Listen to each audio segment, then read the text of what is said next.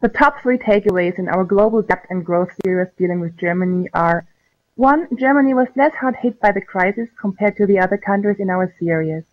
The present fiscal position appears quite sound. 2. The debt to GDP ratio appears to have reached its peak already in 2010 and is expected to fall further back under the Maastricht reference value of 60%, ideally by 2018. Even in our base scenario, it appears possible to comply with the Maastricht requirements within the next 10 years.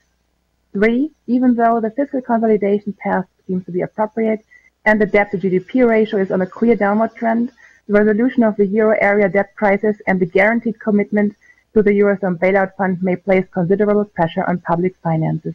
Germany is the biggest lender, and if countries like Greece, Ireland, or Portugal were to default on their payments, guarantees would be called in, and a large share of German loans would be irretrievably lost.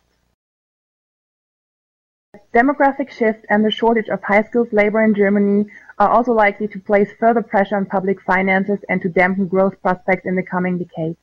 The German labor force is not only decreasing in size, but is also becoming increasingly older than in other European countries. Therefore, a sustained and improved immigration strategy is crucial to cope with the projected labor shortage in Germany and to contain future public indebtedness.